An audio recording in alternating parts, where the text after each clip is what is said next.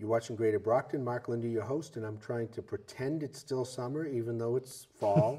I don't have the jacket and the tie on, and I'm glad my next guest, Paul Engle, our library director, wasn't all dressed up too. Good to see you, Paul. Good to see you, Mark. Always. I'm great. Good things going on at the library always. End of October, heading into November. Just had a very successful immigration dialogue series with Dr. Joseph Policarp, who is my fellow trustee, pastor of one of the Haitian churches in Brockton. It was a phenomenal presentation. People are going to get to see it on cable if they missed it. Yeah, it was.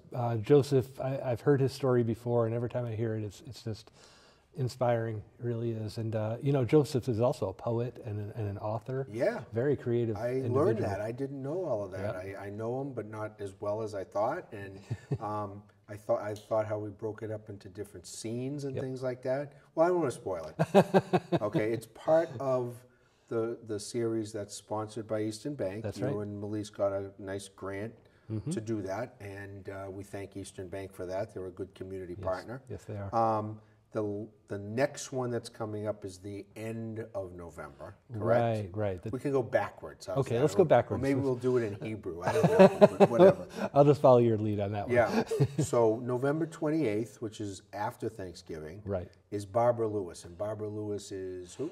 A professor, I believe, at UMass Boston system. And she was just here also speaking on Birth of the Nation and the reaction to that. So I missed that. I was out of town, but I'm really looking forward to meeting Dr. Lewis.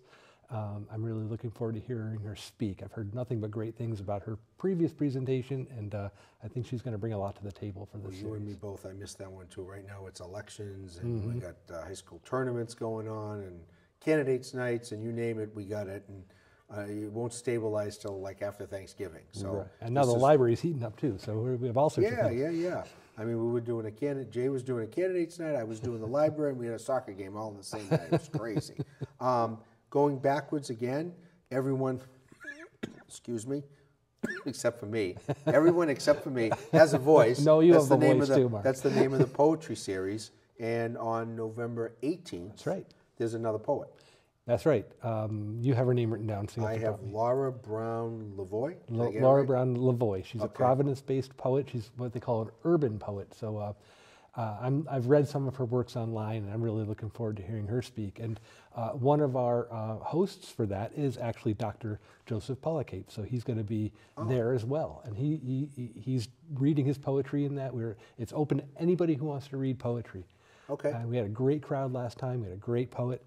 And I'm just looking forward to the next. Well, where else would you do poetry but the library? That's right. You can do it in all sorts of other venues, but it makes sense. Yeah.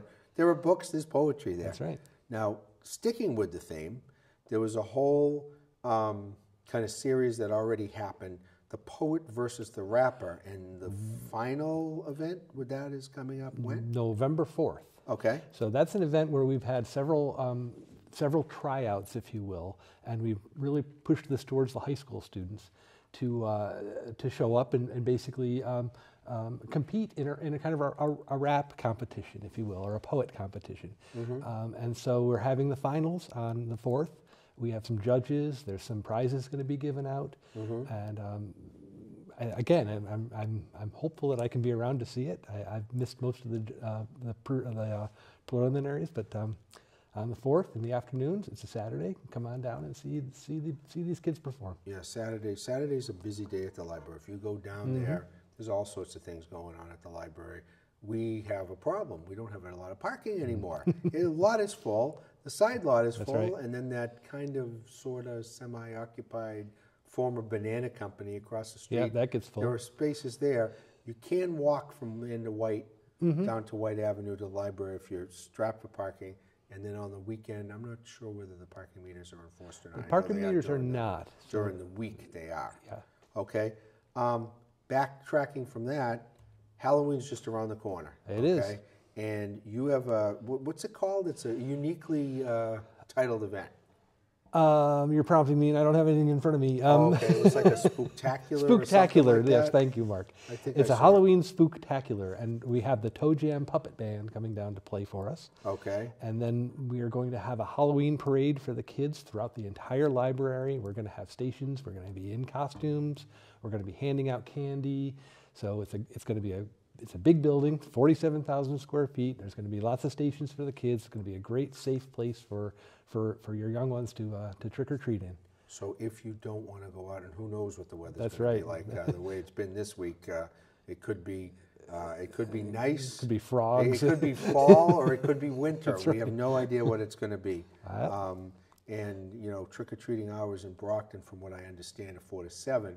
This says 6:30 on there. So you get the Toe Jam Puppet Band. I love that name. Yep. 6 o'clock, followed by the trick or treat parade. So that'll be fun. Is the staff into that? Are they getting dressed up too? Yes, the staff are going to dress up. We're encouraging creativity, and who knows, maybe even I'll dress up. Okay. The only scarier thing than Halloween is the election, so that's on November 7th. So maybe they'll dress up. I don't know. Who knows? All I know is that night, we're heading into tournaments. We're hoping that all of my staff can be off and actually deal with Halloween, at least the ones that have kids. So I know that there's always something new you're talking about, and I hope this comes to fruition, possibly opening up the library other nights other than, not for library services, but for events. I think what we're learning is based on the last immigration dialogue series that we had, we can kind of fit about 100 people into that lobby. So if we do events on nights when we're closed as a library, we can perhaps fit more people in. And I think there's really a buzz being created around some of these events, and I think we're going to need to do that. And I know the New York Public Library, for example, they often in their branches and their other, like the Fine Arts Library, will run events on nights that they're closed as well. So it's being done already, and I think it's a great thing for Brockton. Well, we have a new director. We have new custodians, 2 new That's custodians. Right. We have people that have been with the library that have switched into different positions in adult services and reference and in children's. So we're looking to do more, okay? We're looking to do more, not necessarily with more. That's hence the grants and stuff like that. And I'm sure if businesses came to you and said, look, we want to get involved in the library, we want to sponsor something, we would gladly take their check. Absolutely, okay? Absolutely. With gratitude we would, yes. And we would give them credit for it because that's how it works. If you look in a lot of other communities, libraries are very proudly sponsored by different area businesses. Yep. We have good relationships with the Chamber of Commerce. You go to their events. Yeah.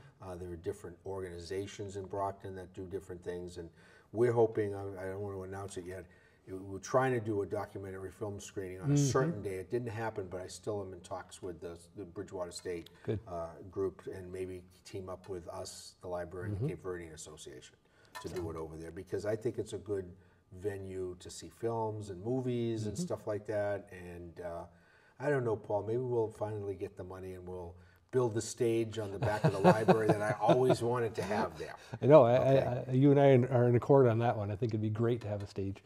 Website, phone number, just so people can...